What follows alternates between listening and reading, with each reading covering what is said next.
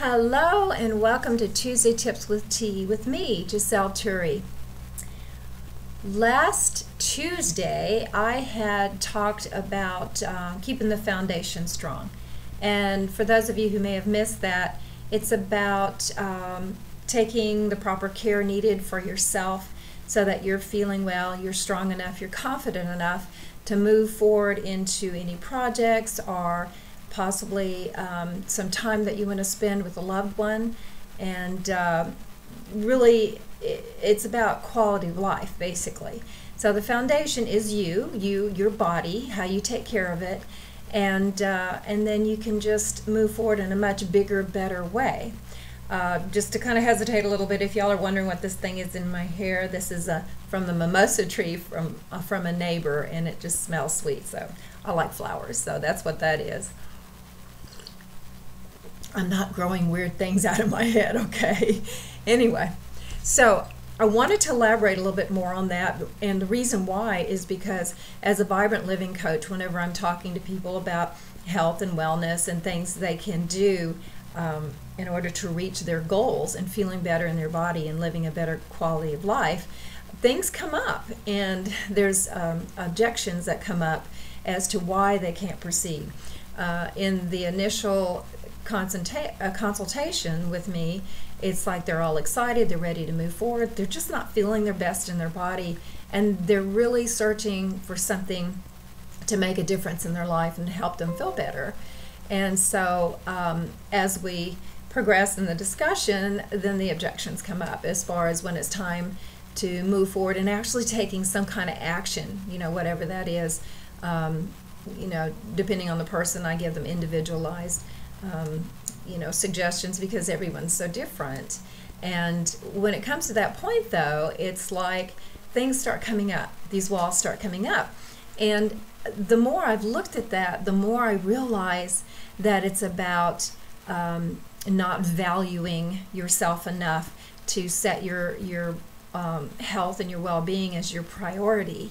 And that all goes back to the foundation being strong. So if you don't value yourself enough, or you feel that you're not worthy, then you have a very shaky foundation. And especially if you're in service work and you want to help others, or you may have a parent or a child or a spouse or someone that you really care about that you're wanting to help, how can you really give good, supportive help to someone else if your foundation isn't strong? So it's very important to really look at that. And if you feel those things coming up in your life as to you're making up reasons why you can't do something which pertains to strengthening your foundation, where you're stronger within yourself, you're more confident, you're feeling healthier, truly healthy, more energy, more vibrancy, and just more alive in your body and clearer in your thinking, then my tip today is to make that time to question that for yourself. And it's not about kicking yourself in the butt. It's not about that kind of thing. It's not about digging into some past that may have been uncomfortable and going, well, somebody did that to me. No. It's not about that at all. It's recognizing what it is within yourself, some feeling, some thought, something, and that's holding you back from moving forward and building your own personal foundation, your body, your confidence.